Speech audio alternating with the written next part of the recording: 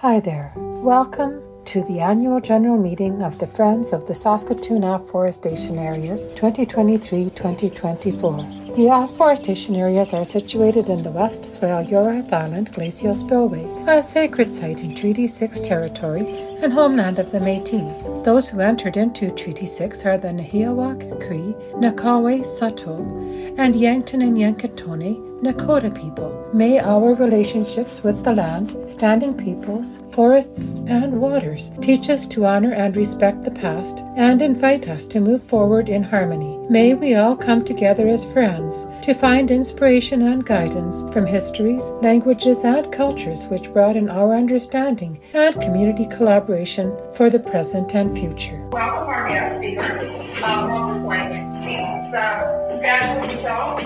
He got his degree in agriculture from the UMass and his master's from York University in environmental studies. And he's a board member of the Friends of Saskatoon Afforestation Areas. Well, thank you very much for inviting us to present to you today. I'm going to talk mostly about Richard St. Barbe Baker and the afforestation area that's named after him here in Saskatoon, 326-acre site. Like we get to see in our railway yards. I'm going to talk sort of more about my personal connection to him to kind of get a sense of his qualities, but also cover a little bit about his life. He said he'd be here for World Environment Day on June 5th, 1982, and he'd asked the pine community in Saskatoon to arrange a tree planting at the university. So I came to Saskatoon a couple of days before. He was on a flight.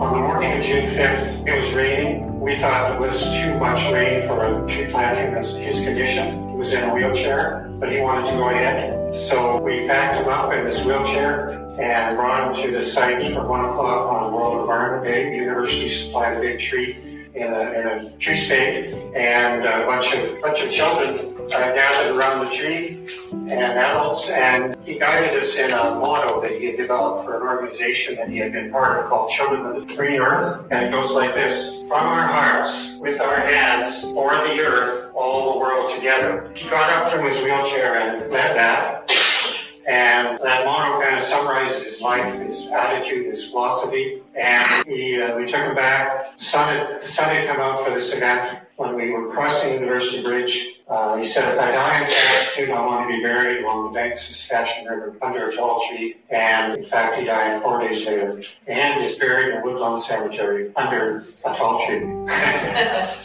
So you can see by this outline of his life, that's one of the biggest things in his life. He inspired so many young people to become involved in environmental conservation. The area was neglected for 20 years, basically, until Julia discovered it and saw all the garbage and just initiated community action and kind of spurred the city into taking it seriously. And now the city has funded a proper environmental assessment of the area and a plan for management. By the way, I know George Genereux. He was a member of our he won the, I think it was 1952 Olympics in Helsinki, Finland, as a trap shooter, 16 or 17-year-old trap shooter.